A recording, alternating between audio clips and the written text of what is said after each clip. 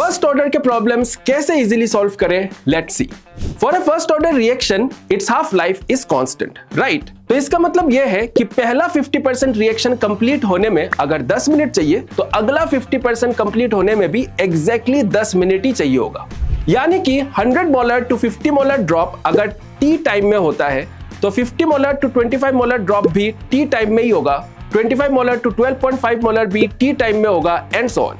In other words 50% of the reaction को खत्म होने में अगर टाइम टी चाहिए तो 75% of the reaction 2t time में खत्म होगा, 87.5% of the reaction 3t time में खत्म होगा, and so on.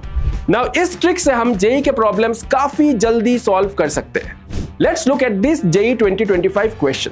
Drug X 50% decomposition होने से इनइफेक्टिव हो जाता है। ड्रग का कंसेंट्रेशन 16 मिलीग्राम से 4 मिलीग्राम 12 मंथ्स में होता है। We need to figure out कि कितने महीने में drug will expire.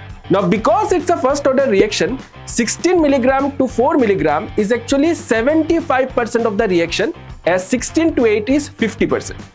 So using a trick we can see कि expiry time होगा 6 months. So what will be the answer to this question? Let me know in the comments and also do not forget to hit the like and subscribe button.